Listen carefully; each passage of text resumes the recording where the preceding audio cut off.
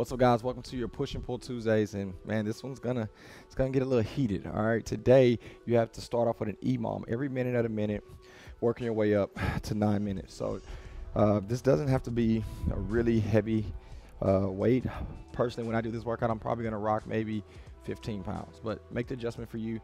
First minute, you want max reps of dumbbell push-ups in an elevated position, shoulders pinched back, tight stomach, keeping my elbows tucked in. I'm gonna do is many quality dumbbell push-ups as possible for the first minute. Whenever that minute runs, because it's on a running clock, I'm then going to my rows. I'm gonna get as many dumbbell rows as I can in the second minute, making sure I'm pinching. I'm not worried about speed. The third minute, I'm gonna do dumbbell sit-ups, tucking this underneath my chin, getting up, getting my elbows over my knees, repeating this continuously for the third minute. All right, so 3 rounds of that, because it's every minute of the minute, working your way up to 9 minutes. All right, the second portion, yeah, it's gonna get spicy. You're gonna need a wall ball, all right, and also a place to do your floor bench press.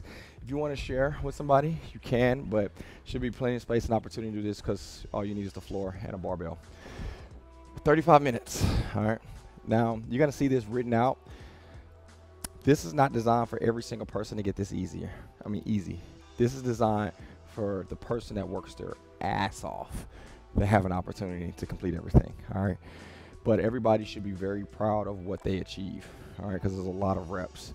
In 35 minutes, you're gonna start at 14.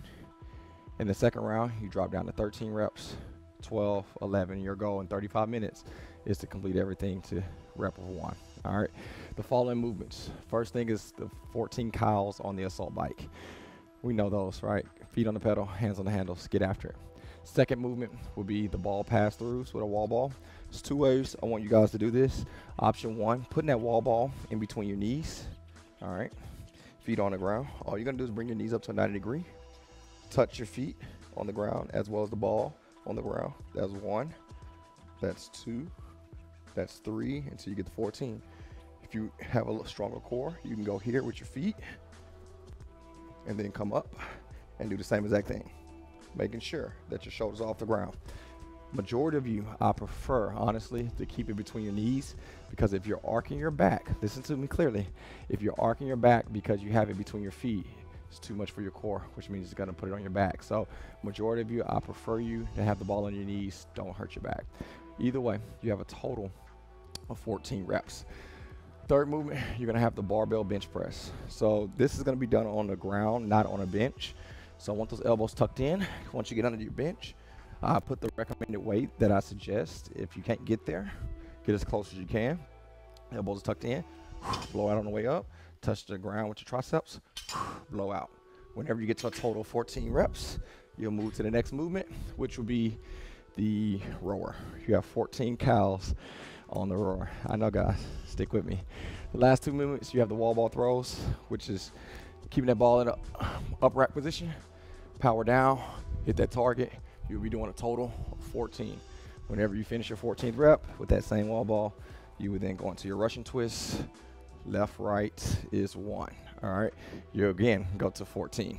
Everything I just completed was the first round. That was 14 of everything, and then you do 13 of everything, and 12, and 11, and 10.